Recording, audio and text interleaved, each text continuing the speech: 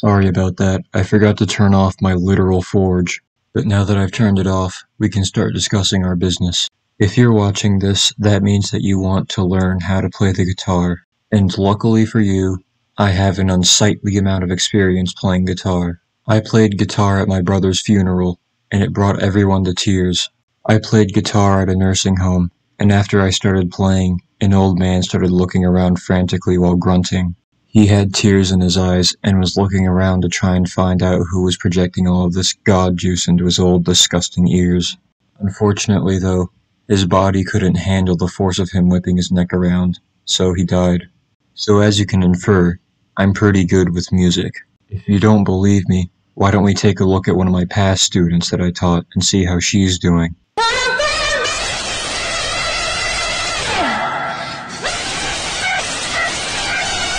If you're crying after that, don't worry, I won't make fun of you this time. Take as much time as you need to recuperate. And after all that, if you still don't believe me, and you're sitting there thinking,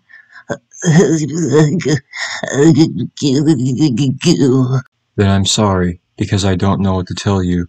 After all, I don't speak the language of fools. So we're just gonna go ahead and go straight to my lesson. The first thing you're gonna do is exercise those fingers. Because to play the guitar, you need fingers that can move in every direction possible. That being said, let's start working those fingers of yours. Go get a hot dog from the kitchen and start twirling it like a pen while listening to Hello by OMFG. So what you're going to be doing should look something like this.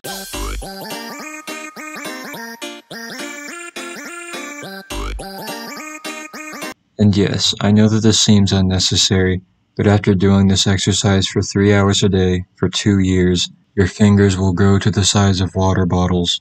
And it doesn't stop there. Now that you have jacked fingers, you can also defeat that Asian kid at school named Roger who's been stealing all of your chocolate milk at lunch. Just approach him with the same hot dog that you've been using for the past 2 years, and then throw it at him like it's a throwing knife. Gee whiz, I bet Roger now looks very silly with that hot dog sticking out of his forehead. Anyways, now that your fingers are ripped, it's time to make your guitar. That's right, I said make, not buy. Buying a guitar is a horrid idea. I remember back when I was an amateur, I bought a guitar, and when I played it, I almost bled out. Instead, go up to a tree and knock it down with your fingers. If they aren't strong enough to do so, go and dig up Roger. You're gonna take the hot dog out of his forehead and then train for another 2 months. Now that you have your slab of wood, it's time to mold it into the general shape of a guitar. To do this, apply for a job as a shoe shiner, and then practice rubbing things down with a rag. If any of the customers tell you, "Hey man, that's enough, the friction is destroying them," get on your feet and then beat them dead. After they fall unconscious, begin shining their shoes again until they are nothing but atoms.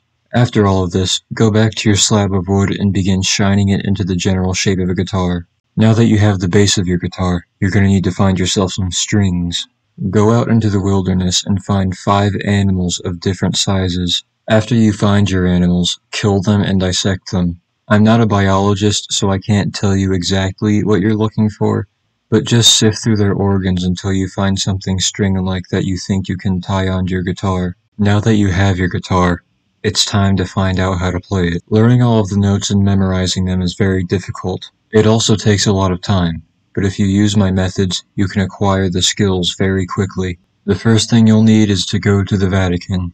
You will need to go to the Vatican because if you wish to ascertain your guitar abilities, you will require the help from holy services. And as much as I wish your task involved beating up the Pope to ascertain his title as the most holy fella in the world, that's not what you're going to be doing.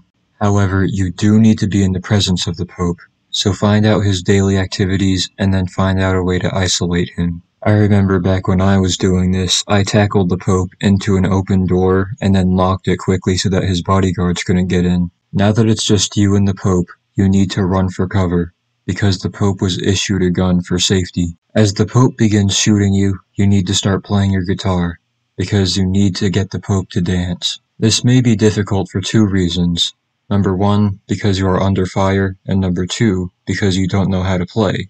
All you need to do is just strum your guitar until you get something that sounds vaguely like a song. When you do, peek out from behind your cover and look at the Pope. When you do, look to see if the Pope is dancing. If he is, he'll eventually stop shooting and then begin breakdancing. After he finishes breakdancing, he's gonna try and thank you for making him feel young again. And then he'll offer to perform a ritual for you, one that will fill you full of musical prowess. That being said, let's go over the final step in this tutorial, which is how you're going to survive the ritual. This ritual is everything but a cakewalk. That being said, let's go ahead and go over what you shouldn't be doing during the ritual. First things first, the ritual is going to be taking place inside of a circle that the Pope drew on the ground.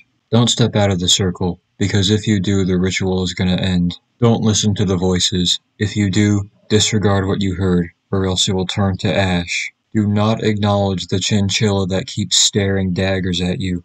Do not put the Weezer album in the cassette player. Do not drive around in the vehicle frame. Do not play Mario Kart with the now undead Sigmund Freud. And lastly, don't play Superman 64. That's just good advice in general. Now that I've told you about all the things that you shouldn't be doing, it's time that I teach you what you should be doing to complete the ritual. Now, I bet you've been wondering who that old man standing there this entire time has been. That is the god of music. He is also the gatekeeper between you and your new life as a guitarist. To convince him to bestow musical prowess upon you, go ahead and challenge him to a trial of combat. The god of music will then accept your challenge, as he is full of himself and in denial of the fact that he is elderly. During the trial, just club him into a pile of ash using your guitar. Even in his current state, the god of music may still be too stubborn to admit defeat.